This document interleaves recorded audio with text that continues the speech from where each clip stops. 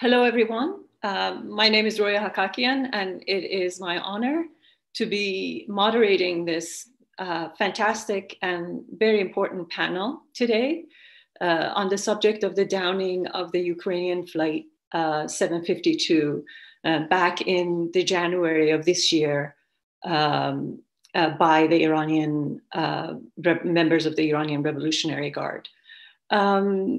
We have a great group of panelists this afternoon, whom I will introduce very briefly. However, I want to emphasize the word briefly because I want you to think of this introduction as a mere teaser, because the bios are incredibly wonderful. And I invite you all to look at these biographies and discover these great individuals who are involved in this case. I'd like to start with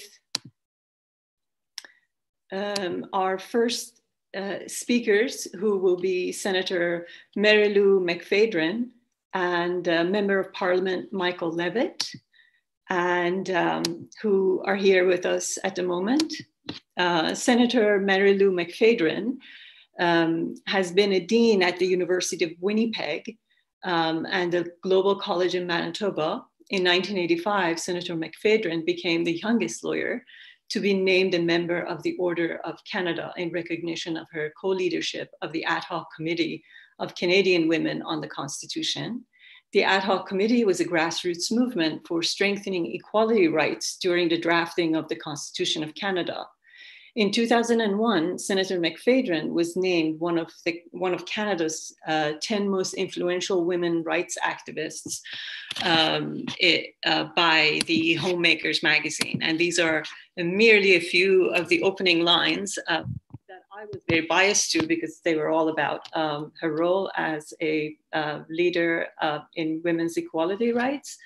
The next person I would like to introduce is parliamentary member Mr. Michael Levitt. He has been a chair of the Foreign Affairs Committee and a co-chair of the Raoul Wallenberg All-Party Parliamentary Caucus for Human Rights, and formerly the chair of the International Human Rights Committee. In those capacities, he had also launched important parliamentary initiatives, including co-chairing the annual Iran Accountability Week in the Parliament. These two will be our first two speakers today, and I would like to open with my own remarks and hoping to get everyone talking about some of the issues that those of us who have been watching the violations of human rights in Iran and the issue and the political place of Iran in the last 40 years within the politics of Middle East and elsewhere might wish to consider. One of the very interesting aspects of this particular tragedy is that, unlike the overwhelming majority of other human rights violations and the governmental violations that Iran has committed and continues to commit, is that it occurs in the overlap of the Iranian politics and Iranian domestic issues as well as international ones. Meaning that so many of the violations of human rights that do occur in Iran do not spill over to the international community. And therefore, it makes it much harder for the international community to exert any influence. There are legions of activists and human rights activists, women's activists, and political oppositions, journalists who have been arrested and continue to languish in prison, but their cases are much harder to influence or for the international community to get involved with. However, in the past 40 years, there have been few opportunities where a violation that has taken place within Iran or to an Iranian citizen however, involving the international community provided an opportunity for non-Iranians and for human rights advocates to get involved. This, in my belief, is one of those cases where the downing of the Ukrainian flight, given the involvement of Ukraine, Canada, the United Kingdom, as having had citizens on this flight, and all other interested parties, provides an opportunity for all of you to have a say and to press Iran in ways that other human rights advocates and others who wish to press Iran cannot do so. One prime example of such a case occurred in 1996 when the editor-in-chief of an Iranian literary magazine, the equivalent of Iran's New Yorker magazine, named Faraj Sarkouhi, tried to leave Iran to come to Frankfurt, Germany, to attend a pen meeting and subsequently visit his family. Sarkouhi was kidnapped before boarding the plane. However, Iran refused to accept that he had been kidnapped and blamed the Germans for having stolen him or having kidnapped him at the other side. Anyway, one of the most beautiful aspects of this case was that an international cargo insurance body, air cargo insurance body, after about 2 weeks that he had disappeared, pressed Iran by saying that if Sarkouhi didn't turn up, they would have to cancel all of Iran's insurance coverage for their flights. And that was obviously going to cost Iran a great deal in trade, and it would have paralyzed Iran's international travel and cargo trade. And therefore, within about 48 hours, Sarkouhi was found. And that set a wonderful precedent for everyone to see that whenever there was a small window for the international community to press Iran, that things actually did happen. What I look forward to hearing from everyone on this panel is, number one, obviously, how the unique situation of this particular issue can provide everyone else to influence Iran, to give justice to these families, and subsequently, is this an opportunity for the international community to effect change in the way Iran treats human rights activists and in general make Iran behave far more responsibly within the international scene and with respect to its human rights community within. So without further ado, I will now turn the conversation over to Senator McPhedran.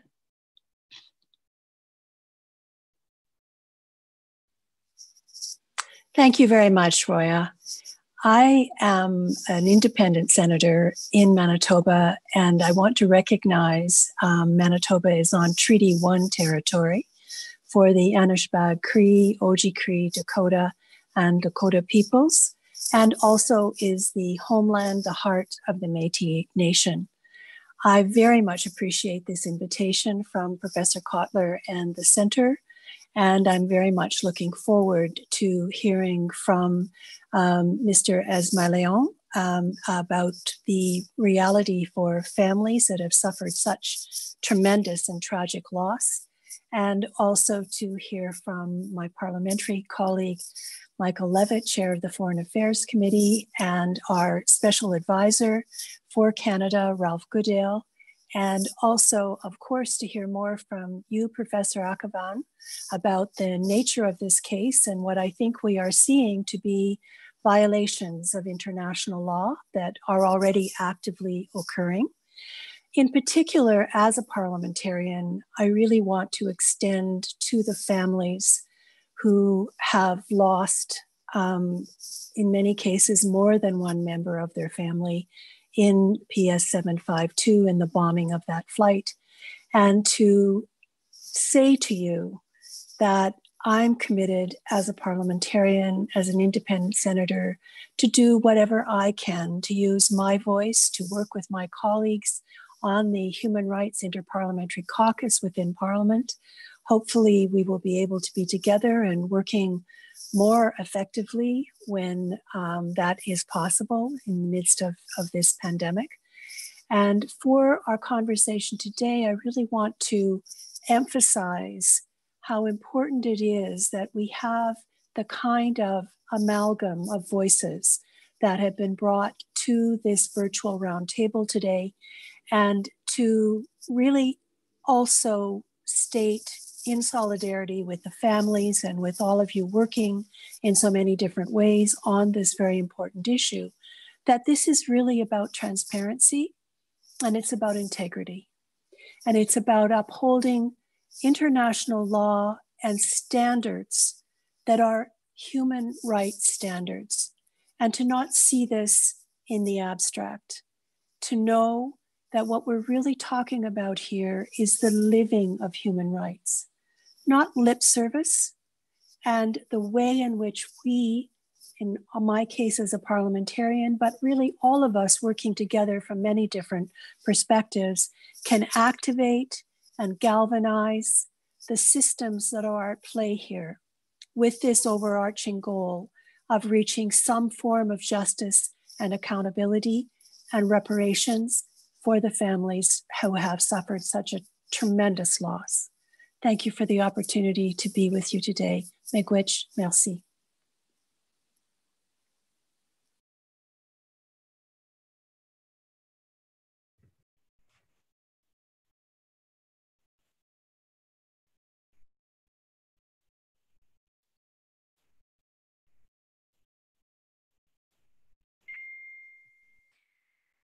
Mr. Levitt, the floor is yours now. Thank you very much. Good afternoon, and thank you to the Raoul Wallenberg Center and Irwin Cotler for inviting me to address this event to commemorate the victims of UIA Flight PS752 and call for justice and accountability from the Iranian regime. It's been just over 6 months since an Iranian surface-to-air missile destroyed Flight 752, taking the lives of 176 innocent men, women, and children, including so many Canadians. In the immediate aftermath, it was hard to find a member of the Iranian Canadian community who did not know one of the victims. This tragedy deeply touched all Canadians. As we remember the victims of this crime, we must always be relentless in the pursuit of justice for them and their families and for all Canadians. Immediately in January, we saw concerted action by Canada and the other countries impacted by this tragedy to secure both an appropriate investigation and reparations for the families. Canada's convening of the International Coordination and Response Group for the victims of Flight PS752, including Afghanistan, Sweden, Ukraine, and the United Kingdom, was an important step forward in working to hold the Iranian regime accountable and helping families seek closure. Unfortunately, given the regime's decision to deflect and deny responsibility, this work is ongoing, but we must not stop. Canada must continue working with our international partners to ensure a comprehensive, transparent investigation and compensation for the victims' families. Just last month, the Iranian foreign minister finally agreed to send the black boxes to France for analysis after months of resistance and reversals. Similarly, the regime finally agreeing to enter into negotiations on reparations is an important and necessary step forward towards helping families find closure. But can they be trusted? Not just in Canada, but every affected country and member of the international community must continue to tirelessly hold Iran to account and seek transparency, justice, and compensation on behalf of the families and loved ones of the victims. I'm skeptical that the Iranian regime will follow through on these commitments, and we must continue to be clear-eyed about anything this regime commits to, given our prior experiences. The denials, hiding of evidence, intimidations of victims' families, and the lead Iranian investigator's removal for admitting that the regime knew it was putting civilian airliners in danger all speak to the regime's culpability in this situation. Despite the release of the regime's report into the crash this past weekend, it's clear that their focus is on shifting blame rather than accepting responsibility. There must be a full and transparent investigation in accordance with international standards and reparations for victims' families. The basis for all our actions must be accountability. Must be accountability. The Iranian regime and the individual officials who order and profit from its injustices must be held responsible for these actions. Time and time again, we've seen that the Iranian regime is a bad actor domestically and internationally. Every year, we see a further decline in the human rights situation in Iran and the increasing export of its contempt for human rights and terror across the Middle East and beyond. This is a regime that has institutionalized discrimination and persecution against women, LGBTQ persons, religious minorities, including the Baha'i, and other marginalized groups. It is our duty to continue to shine a light on the mistreatment of women who suffer under the misogynistic legal and political system, the Iranian people who suffer from corruption done with impunity, including the Iranian Revolutionary Guard Corps, and senior officials and judges who pillage the Iranian economy for personal gain, for the political prisoners who suffer for their beliefs, for the dual nationals, religious leaders, journalists, academics, environmentalists, for all the people this regime has made to suffer, for the terror that Iran has exported around the world, threatening millions of people, not just regionally, but well beyond. Every May in Parliament, we hold the annual Iran Accountability Week. This year would have been the 8th year. And while we could not gather to hear firsthand testimony of those affected by the regime, we are united in calling for justice for the regime's victims.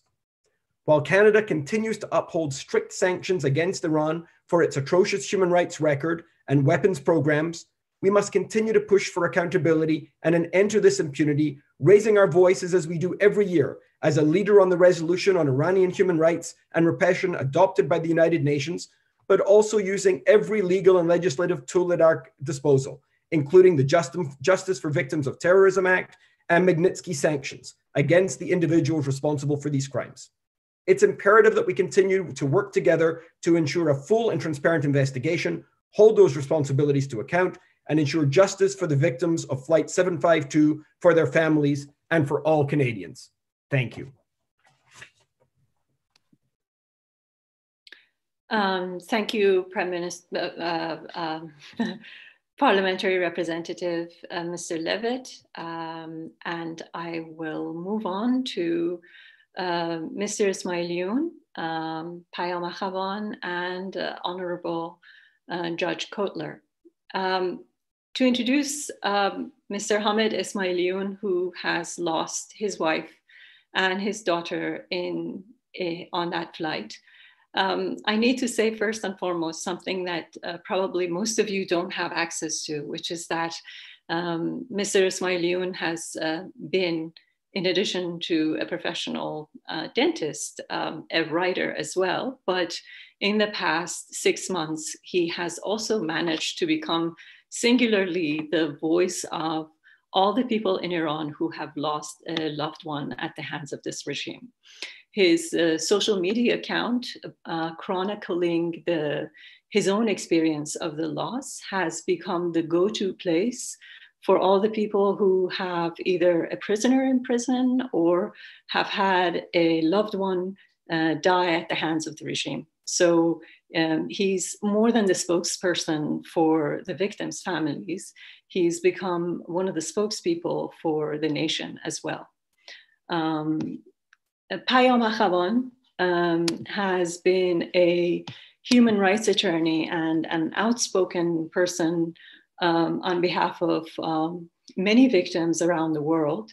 He is a senior fellow at the Raoul Wallenberg Center for Human Rights, a professor of international law at McGill University, and a senior fellow at Massey College, University of Toronto. And he holds many other academic appointments at universities around the world.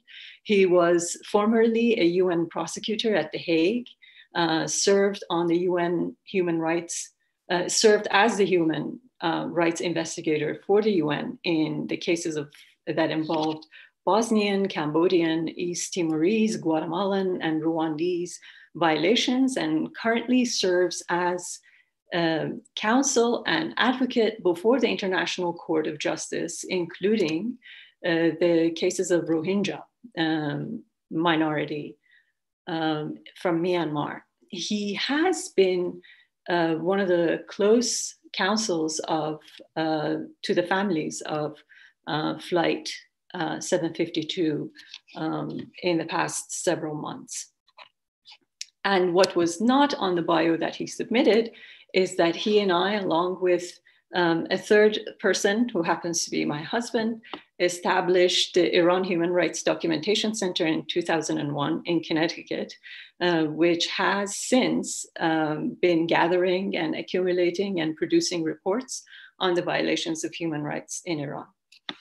Last but not least, Honourable Professor Irwin Cotler, the chair of the Raoul Wallenberg Foundation, has a very, very particularly exciting bio. He is the Emeritus Professor of Law at McGill University, former Minister of Justice, and Attorney General of Canada, a longtime Member of Parliament, international human rights lawyer, and counsel to prisoners of conscience from many countries around the world. He's a founder and chair of the Raoul Wallenberg Center for Human Rights.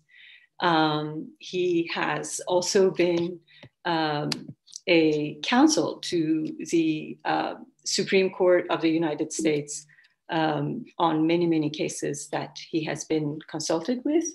I received a letter from him this morning, an email saying, keep my bio short, so I will keep his bio short, but we all need to look him up. Last but not least, the concluding remarks today will be delivered by Mr. Honourable Ralph Goodell, Prime Minister's Special Advisor on Canada's ongoing response to the Ukrainian International Airlines tragedy. He was first elected to the Parliament of Canada in 1974 at the age of 24. And since then, Honourable Ralph Goodell has served in many capacities in the Canadian government and Parliament, including most recently as the leader of the government in the House of Commons, Minister of Public Works and Government Services, Minister of Finance, and Minister of Public Safety and Emergency Preparedness. I now turn the floor over to Mr. Esmaeillian. We are the survivors of a crime. We are the mothers and fathers wandering around airports, clenching a child's jacket. We are desperately searching for our children and grandchildren. We are the tired, heartbroken spouses still holding a bouquet of flowers while we mourn the loss of our lovers over the skies of an airport. We are the grief-stricken children, tormented by the nightmare of explosions in the skies. We are the brothers and sisters with nothing left other than the silent pictures on our walls. We are the survivors of a crime. Since January 8, 2020, we are the survivors of a crime. We only bought airplane tickets. We are imprisoned in an eternal winter, and we know that other than the warmth of our bleeding hearts, we have nothing to warm our shivering bones with. Look at us now. Our airplane was shut down. Look at us now, baffled by inhumanity and cold-blooded murder. Was it with intent? How will we know without investigations? How will we know when the truth is bulldozed away and buried secretly? But no one accepts the truth, as everyone around us insists that we must be patient, that we must wait, that the truth is confidential. Our case is in the clutches of intelligence and military organizations, but we know that our loved ones were sacrificed for either the beginning or the end of someone else's war. They were sacrificed for the ambitions of religious leaders in Tehran, sacrificed for the warmongering generals of the Iranian Revolutionary Guards, intoxicated by delusions of exporting their revolution. We know that our loved ones were used as human shields. Everyone knows, but no one utters the truth. We are the survivors of a crime. The crime scene was destroyed and the belongings of our loved ones were shamelessly pillaged, stolen, looted, and buried. The wedding rings of our loved ones were pulled off of their lifeless hands while their murderers stood over their corpses, congratulating us for their martyrdom. They lied to us. They lied to the world. They said nothing of the truth, and other than a handful of lies, they gave us nothing of the remains of our loved ones to remember them by. We are expected to be happy that Canadian investigators were permitted to visit the destroyed crash site, allowing them the privilege of photographing a few pieces of debris after bulldozers had flattened the smoldering land upon which the truth could have been pieced together. We are the survivors of a crime. Look at us. We had no opportunity to mourn. Look at us. We have been robbed of the chance to weep alone. During every one of the past 187 days, we have shivered in torment, hearing news from the Iranian propaganda machine or some other country, news of secret agreements, the fate of the black boxes, and the silence of international organizations. We have been writing letters over and over again, every day, delivering them with shaking hands and writing more with jittery fingers. We huddled together, organized an association. We shared our most intimate memories and biographies of 176 passengers, children, PhD students, professors, 8 entire families, innocent victims whose aspirations, dreams, and achievements shall never be realized. We shared our private photos and videos against our will, so the world will not forget us. Every night, when the rest of the world sleeps, we lay down, unable to close our tearful eyes, wishing never to awaken in this desperate world of injustice and treachery. We are the survivors of a crime. IKO hides behind neutrality without any recollection of why it was founded 75 years ago. They patronize us with empty slogans of neutrality and lessons to respect for the sovereignty of their members. They insist on treating equally those who break the law and the victims who deserve justice. We say to them, they murdered 176 human beings. They say we must support all sides. We say they will never have real investigation into their own crimes. We say their aviation agencies are not independent. They say they are controlled by the perpetrators of the crime that took our loved ones from us. We say at least condemn their actions, but they remain silent. We are the survivors of a crime. The backroom negotiations of politicians from different countries have robbed our eyes of any sleep. They speak of reopening embassies over the graves of our loved ones. They negotiate the price of their lives. What is the price of a 9-year-old passenger who spoke in 3 languages and made beautiful drawings? What about the 20-year-old girl with beautiful hair who was going to be a physician? How about the price of the university professor who loved sitting in the shade and kiss his little daughter? We ask them to step away from the auction block. We say that without independent, fair investigations and justice, there is no compensation. We say that compensation for us is knowing the truth and justice itself. We say that our compensation is in knowing how our loved ones were taken away from us and why. For us, the compensation is knowing that no one will ever have to endure the pain we are to endure for the rest of our lives. Instead, we hear that the law is the law. We say that we want the truth. They say, you must wait. But can you see? Can you see that we waited 7 months for the damned black boxes? Can you see that the black boxes are the first item in any airplane crash investigations? that they are not the last items to reveal the truth? 7 months we waited. Lockerbie 2 days, MH17 4 days, Ethiopian Airlines 4 days, Pakistani Airline just this past May 4 days before the black box were read. Instead, we must endure a laughable third report insisting that the military installation was misaligned by 107 degrees. Are there any secret deals? We don't know.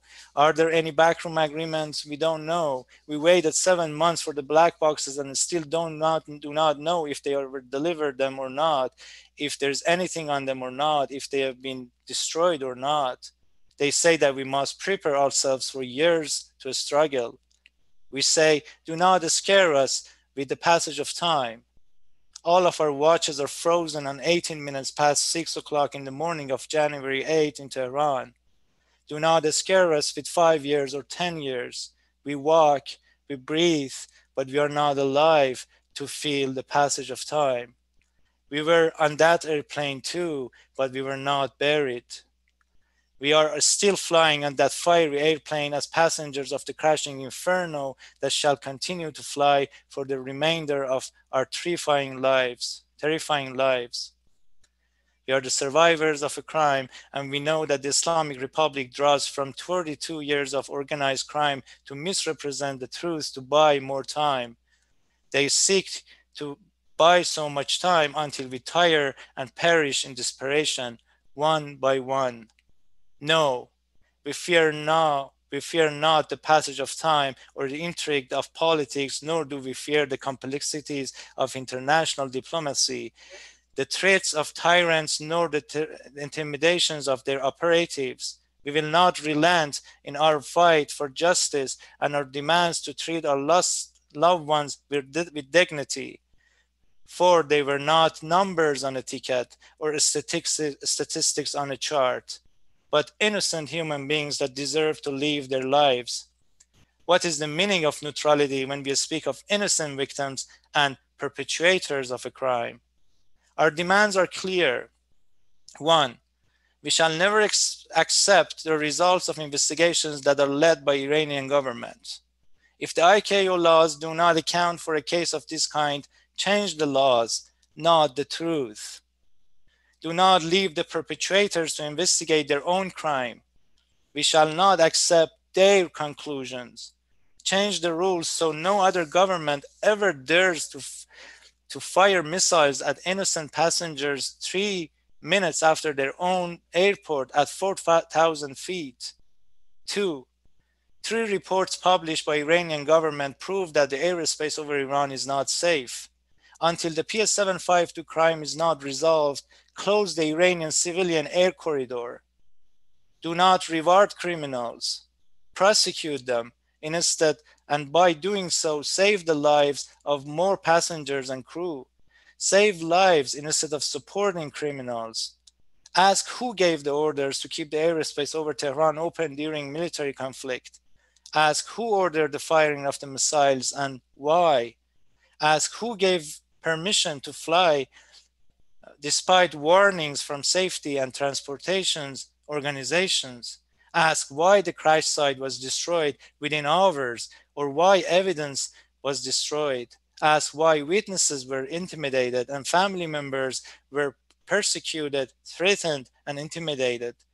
Think of the lives that will be lost if you don't find the answers of these questions. 3, we ask the Canadian government to open criminal investigations into this crime. The Iranian government will not cooperate, and they are disqualified to lead the investigation. It is imperative that a criminal investigation is initiated by Canada. It is necessary that truth and justice shall come before compensation. Canada lost 85 of its citizens and residents. Help us to open this case in an impartial international tribunal where truth matters. 4, we want to have an observer representative in the investigations. We are the biggest stakeholders in this tragedy and deserve to know everything. We have no trust whatsoever in the Iranian officials. We have lost our faith in the ICAO. Other parties to this case also seem to have capitulated to accepting the Iranian government to lead the investigations. Under these circumstances, no secret or classified information has any meaning for us, the survivors of a crime. The world must expose any and all information and share those unconditionally with us, the families of the victims. How can we trust a world that in over 6 months has failed to compel a murderous, oppressive government to surrender even the black boxes? If our demands are not met, if the laws don't change, our fate will be the same as that of the families of Zahra Kazemi, Kavus Sayed Emami, Saeed Malekpur, Nilufar Bayani, and many, many others. In fact, the world's fate will be no different should the Iranian government be allowed to make a mockery of international law and human rights with impunity. We are the survivors of this crime, so do something so there will be no more. Thank you. Thank you, Mr. Esmaeillian, for those very powerful and deeply touching words. I now turn the floor over to Mr. Payam Akhavan. Thank you, Roya, and I'm begin by expressing my deepest condolences to my dear friend and brother, Ahmed, for the loss of his daughter and his wife, and extend the same condolences to all the families who've lost their loved ones in something which one could simply call a tragedy. But I think the Raoul Wallenberg Center, for whom I have the greatest respect, to my dear friend and colleague, Professor Cotler, has said it right in the title of this event: Securing Justice and Accountability for the Canadians Murdered in the Bombing of Flight PS752. So I would like to explore the idea of murder, the idea of a killing which is not just the result of human error, but the result, at the very least, of criminal recklessness, of deliberately putting civilian aircraft in harm's way in circumstances where it was foreseeable that PS752 would be shot down. I begin by saying that the road to justice, we know very well, those of us who are involved in international law and human rights struggles, the road to justice is long and tortuous. And I want to recognize the tremendous outpouring of grief and support by the Canadian public, which touched me deeply as a Canadian Iranian. And I think that we should be very grateful that the Prime Minister has appointed a person of the reputation and caliber of Ralph Goodale to address this pressing matter for Canada, not just the families of the victims, but for all of us who call ourselves Canadians. This is a matter of great importance to make sure that there is justice for this crime. But I also want to emphasize that this is not something that is going to be addressed in the short run. There has to be a long-term commitment, or else we will never see justice. Bearing that in mind, I just want to provide a brief overview of the undisputed facts so that we're clear about the framing of the destruction of PS752. We know that on January 3rd, the United States killed General Qasem Soleimani in Baghdad airport. We know that Iran threatened retaliation against the United States. And by January 7, Iran had mobilized its ballistic missiles to attack two US air bases, two US military bases in Iraq, in Anbar province and Erbil, respectively. At 10:30 p.m. on January 7th, a Tor M1 surface-to-air missile system was positioned close to a military base in Tehran. At 1:30 a.m. on January 8th, 12 ballistic missiles were launched towards the US military base in Anbar province, and 5 against another military base in Erbil. The reason why the IRGC had the Tor M1 missile system stationed throughout Tehran is because they anticipated an American counterattack.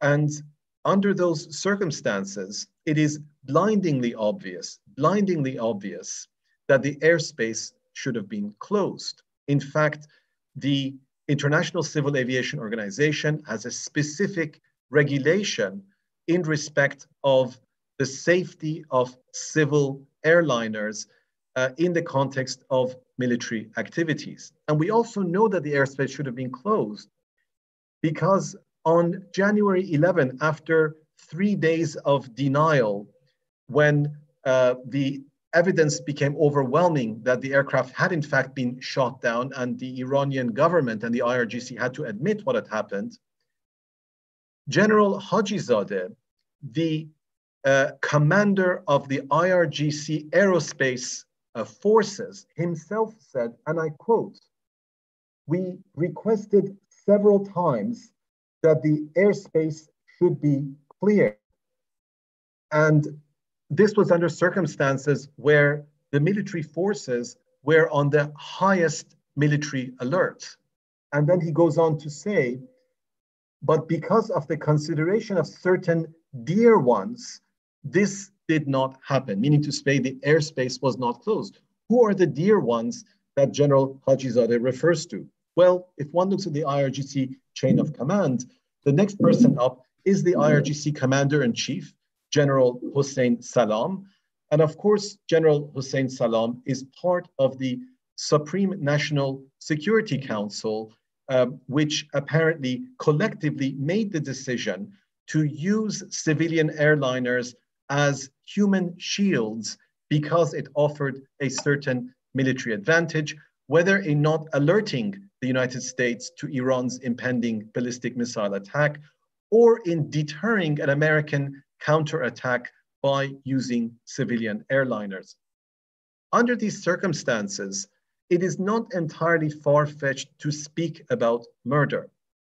Recklessness is a state of mind where one, whether certain consequences intended or not, knowingly takes a risk, knowing that the consequences, in this particular case, the destruction of a civilian airliner, is a foreseeable consequence.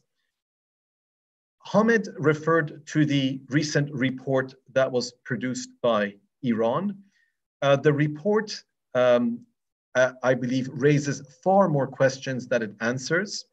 I have never heard of a situation in which the Tor M1 missile system, one of the most sophisticated systems, each unit of which cost $25 million, Russian manufactured, cannot tell the difference between north and south.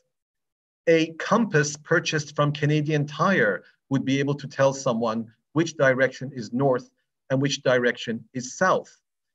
And to add to that, the idea that it's impossible to tell the difference using this sophisticated radar system between a massive civilian airliner with 2 giant engines flying in a northwesterly direction and a cruise missile coming purportedly from a southeasterly direction, in addition to numerous other leaps in logic, suggests that the investigation is nothing but whitewash. I want to conclude, given the limited time that we have, by saying that we have to listen to the voices of Hamid and those who've lost their loved ones. Compensation is important, but secondary to justice. And justice in the international context requires the full exploration of all the options which are available. And that includes, among other things, the 1971 Montreal Convention on the Safety of Civil Aviation, which obligates states to investigate and prosecute those that are responsible for the destruction of civilian aircraft. And I will end by noting the irony that after Iran Air Flight 655 was shot down by the USS Vincennes in the Persian Gulf in 1988, that is exactly what Iran demanded of the United States.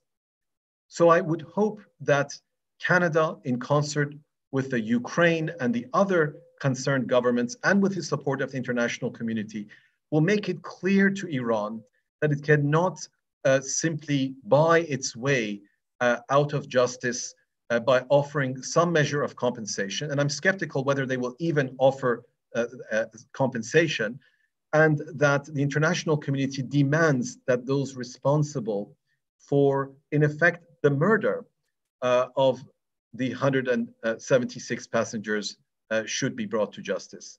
So I once again thank the Wallenberg Center and my dear friends and colleagues, Senator McPhedran, Mr. Levitt, Mr. Goodale, and Irwin Cotler, for joining the Canadian Iranian community in seeking justice and accountability for this crime. Thank you, Payam. This was a very succinct summary. It also laid out very well for the possibilities that can be pursued beyond the mere issue of compensation, which I think is really key in this case, given Iran's track record on all the other violations of human rights and the necessity for Iran to really be held accountable, especially in the absence of other international involvement between Iran and the European or the American Western communities in general. I will now turn the floor over to Professor Cotler, who chairs the Raoul Wallenberg Foundation, and together both he and the foundation have become two of the most important, if not the most important voices advocating for the cause of human rights in Iran today.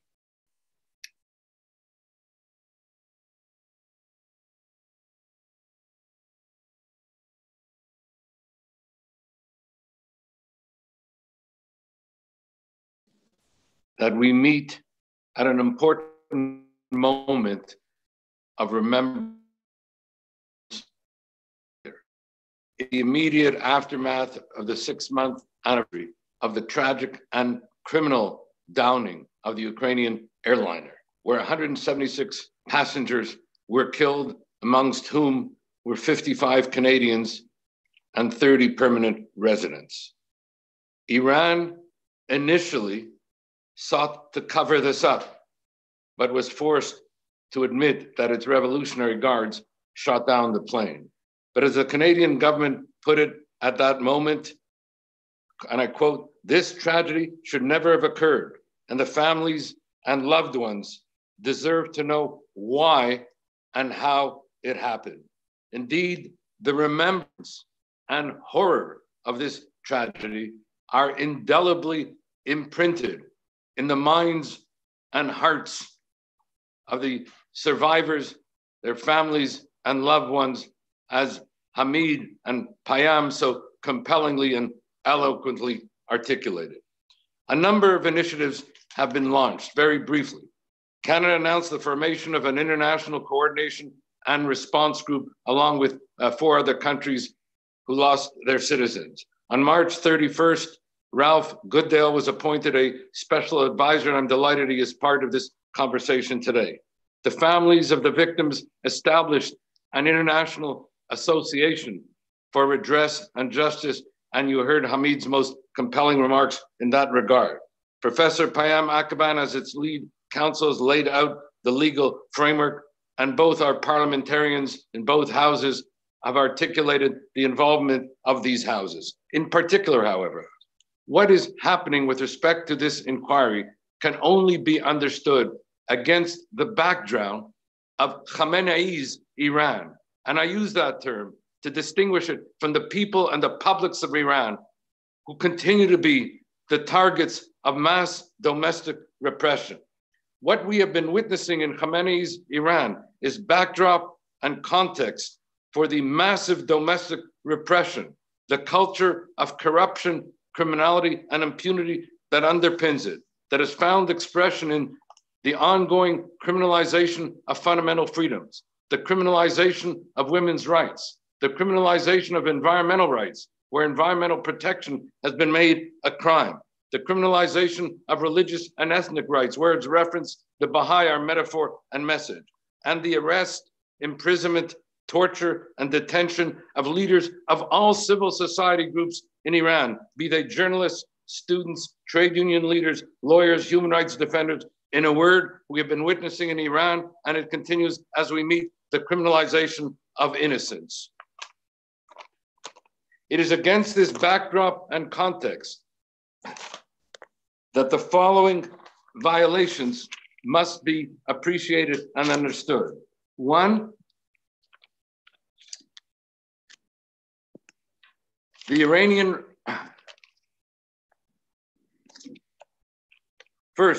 regime appointed Chief Justice Ibrahim Raisi to lead the investigation.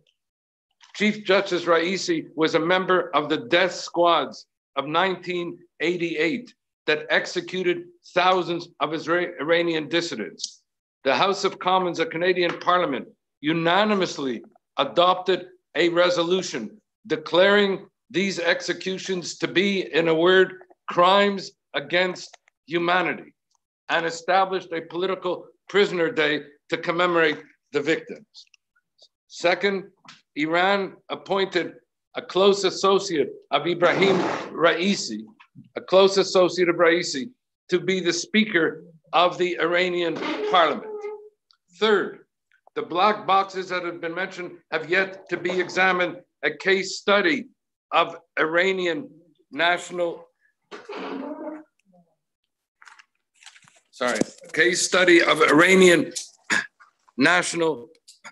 delay, obfuscation, and denial.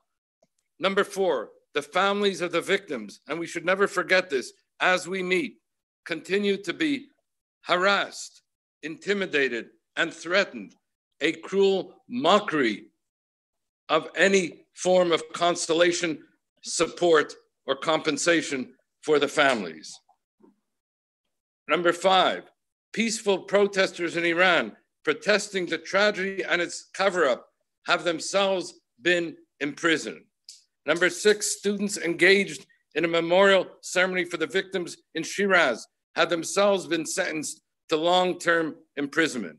Finally, and perhaps most important, Iran's chief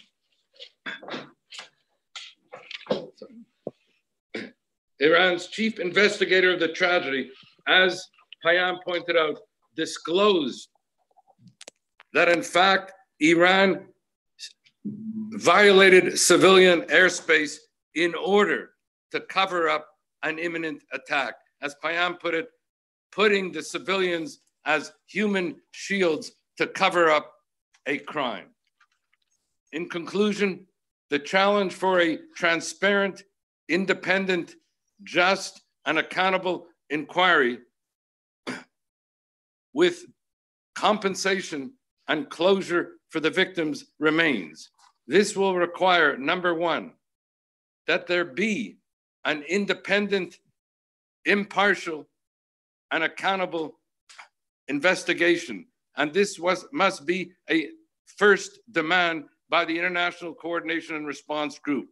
Two, it should ask for the Chief Justice Raisi to be replaced as head of the inquiry. Number three, it should call on Iran to cease and desist from all forms of repression of media, of protesters, of mourners. Number four, it should ask Iran to cease and desist from any ongoing intimidation and harassment of families and loved ones. It should call on Iran to finally establish an independent, transparent, and impartial inquiry. And since it is arguably unable to do so, then what we need at this point is the international community to establish an international and independent inquiry. Finally, we need to explore the various legal remedies that could be available, including interstate remedies, such as an initiative before the International Court of Justice, criminal prosecution, civil remedies, class actions, and the like. In a word, the original demand need, requirement for an independent, impartial, international inquiry providing justice and accountability, justice for the victims, accountability for the violators, compensation and closure still remains and demands to happen. Thank you.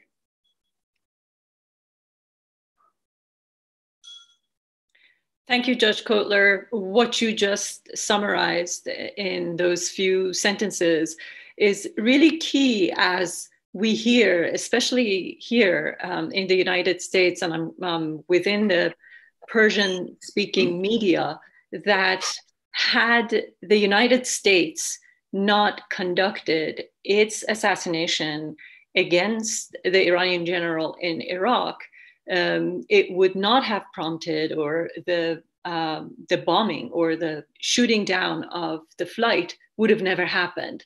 Of course, it seems very obvious to the rest of us why this makes no sense. However, for those who are trying to create the grounds to justify Iran's attack, the remarks that you just made are very key in remembering how Iran has been operating over the span of 40 years, that it cannot, one action or one possibly error by the United States or any other international body cannot explain the shooting down of the flight, because we know that over the span of the last 40 years, how Iran has violated or has conducted numerous acts that it has blamed the international community, the sanctions or other pressures on it,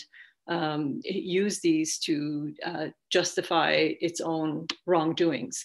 So thank you for those essential remarks. I will turn the floor over to Honourable Mr. Goodell.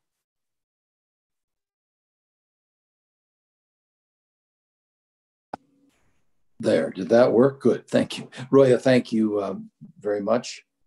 And distinguished guests on this important panel, good morning from Saskatchewan, good afternoon to where most of you are located. I too acknowledge, as Senator McPhedran did earlier, that I'm speaking today from the territory of Treaty Number 4.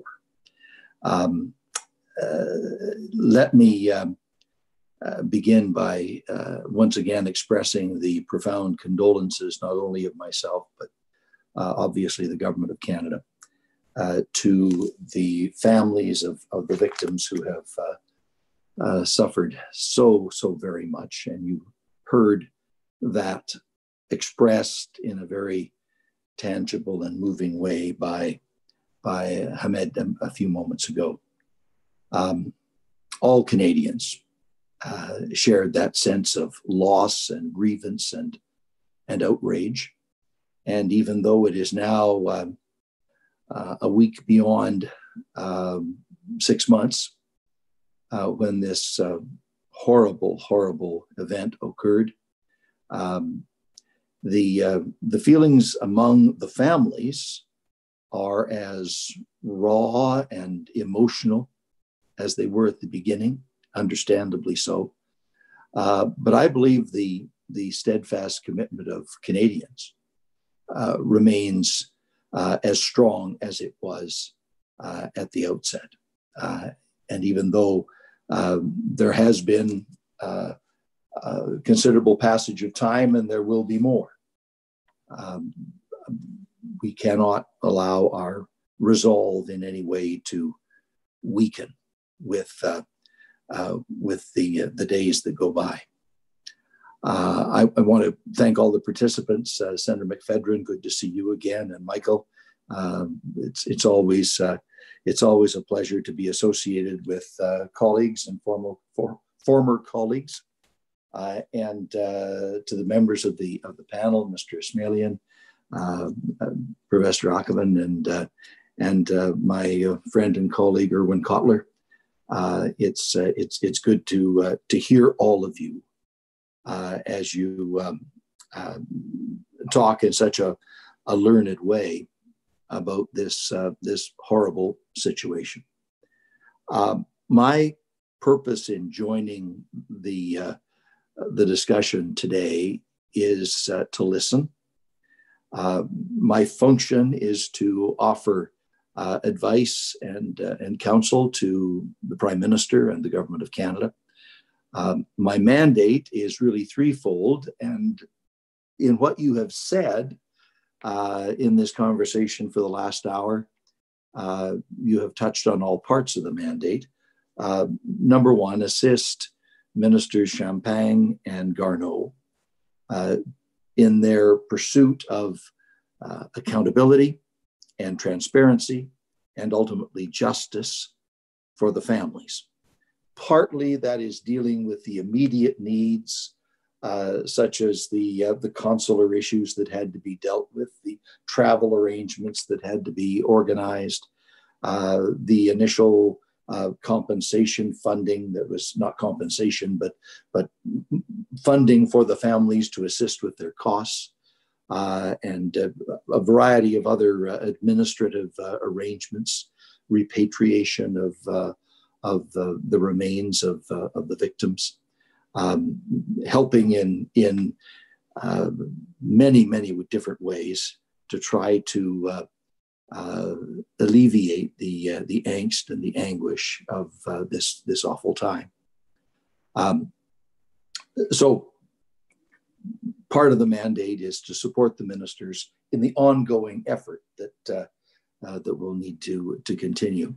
The second part of my mandate is to develop for Canada an inventory of the very best governmental practices to be available if and when another tragedy of this nature should present itself.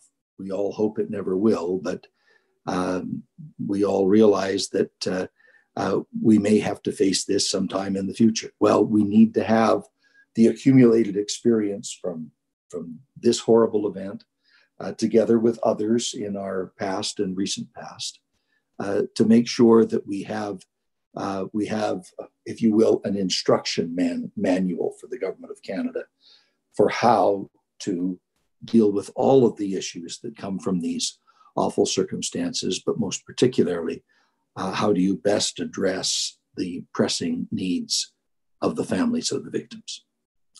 The third requirement of my mandate is to offer advice in support of Canada's Safer Skies initiative to identify ways in which the international community can prevent this from ever happening again.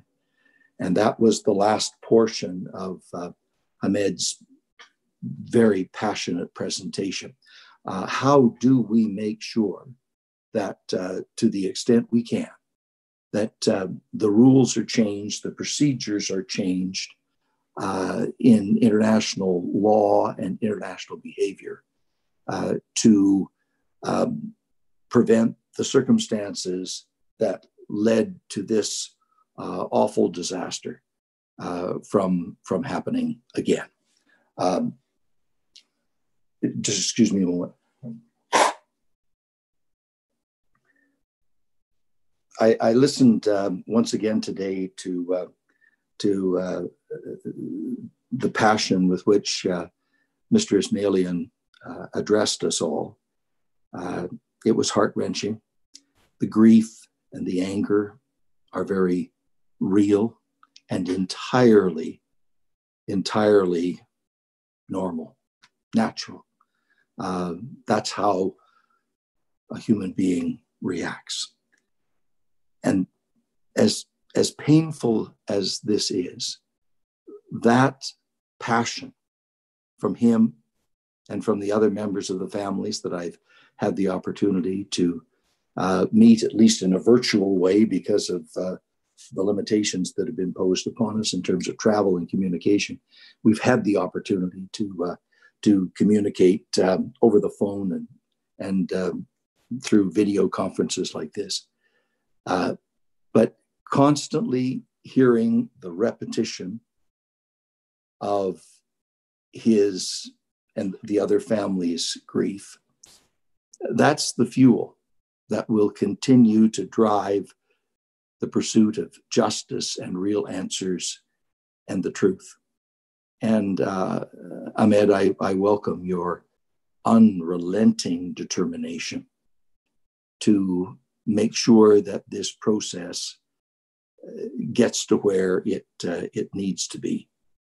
And let me say in a practical way, I really do value the contribution that Ahmed and other family members have made, the ongoing contribution to the collection of essential information and evidence.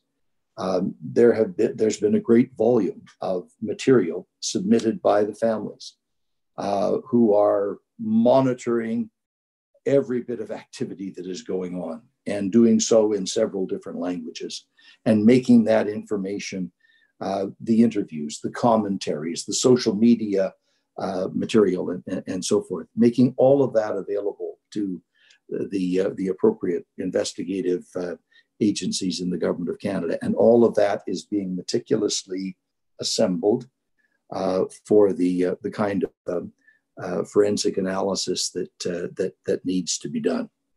And that work is underway. It is painstaking. It is voluminous. In some ways, it's expensive, but we have made the very clear commitment that we will do everything in our power. We will leave no stone unturned where we've got the ability to turn it in order to get to the truth. And we certainly hear the point that Ahmed and Professor Akhavan and others have made, that that compensation and the other reparations that are contemplated in international law are important, and we will go through the process that we're required to follow in order to deal with those issues. But money is not the issue here. The issue is the truth.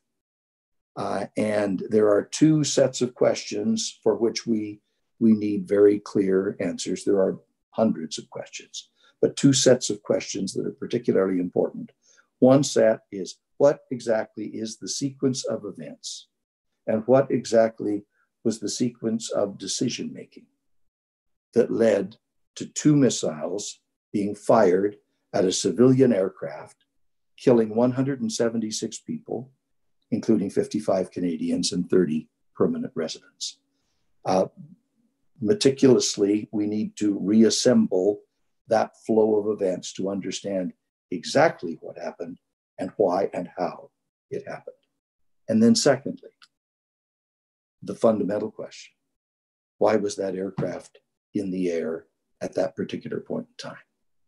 And why was that airspace over a conflict zone open? And how was that decision taken that led to PS752 flying into mortal jeopardy? I very much appreciate the advice and the counsel of an old friend like Irwin Cotler and a new friend like Payam Akhavan, both of whom I've had the opportunity to consult as we've done our work so far, and I look forward to continuing that consultation. Professor Akhavan made the point about a long-term commitment.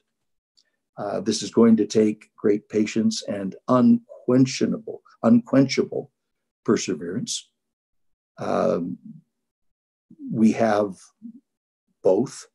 We will work for the answers as quickly as we can get them, but it is going to take a lot of patience and perseverance in order to get to the truth. And we will